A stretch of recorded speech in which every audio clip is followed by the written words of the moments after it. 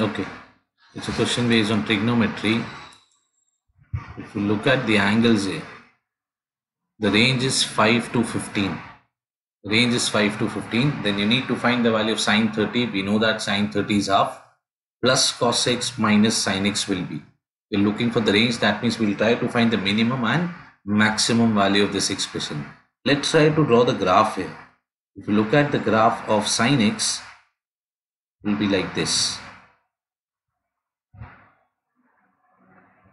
That means it will keep on increasing when you move from 0 degree to what? 180 degree. And for cos x, it would be just reverse. It would be like this. So I can say that cos 0 will be 1, while sin 0 is what? 0. So if you move closer to 0 degree, the value of cos x will increase, while the value of sin x will decrease here.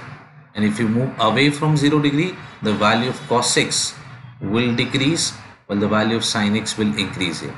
So let's take few values here. The range is 5 to 15, but I'll start with what? 0 degree.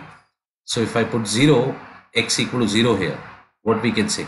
Sin 30 minus plus cos 0 minus sin 0. Sin 30 is half, cos 0 is 1, and sin 0 is how much? 0. So this will give you 1.5. That means when you put x equal to 0, you'll get 1.5.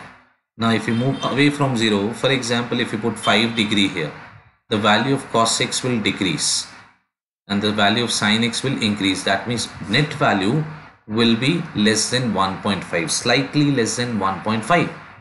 And when you put x equal to 30 here, this will become sin 30 plus cos 30 minus sin 30. So finally you'll be left with what? Only cos 30, which is equal to root 3 by 2. That means 1.732 by 2. This will give you 0.866 something.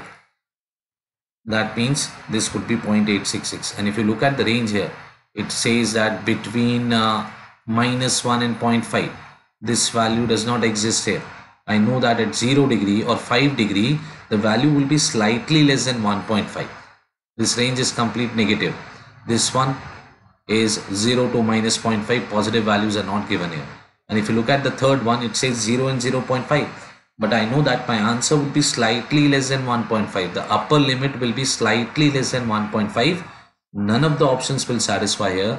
That's why my answer is fifth option here.